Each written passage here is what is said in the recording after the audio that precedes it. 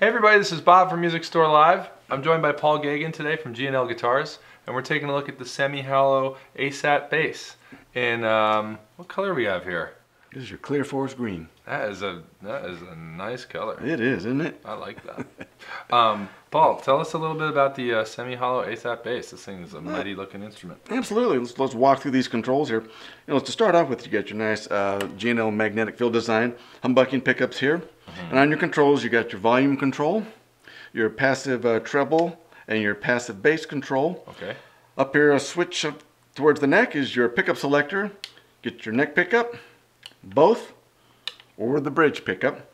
And this middle switch right here is for your coil configuration on the pickups. You can either have them wired in series humbucking or parallel humbucking. Series is deeper, parallel is a little bit more bright and punchy. Yep. And on the back here, you've got your preamp selection. You've got either a passive bass, or you can activate the preamp for about 3 dB boost here.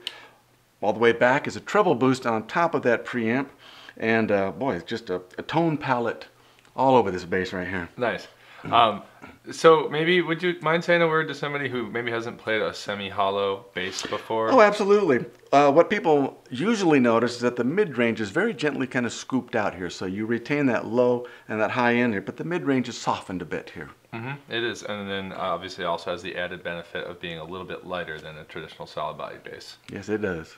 All right, well, thanks, Paul. We're going to take a listen to the bass now. Let's turn it over to Josh and have him put the bass through the paces.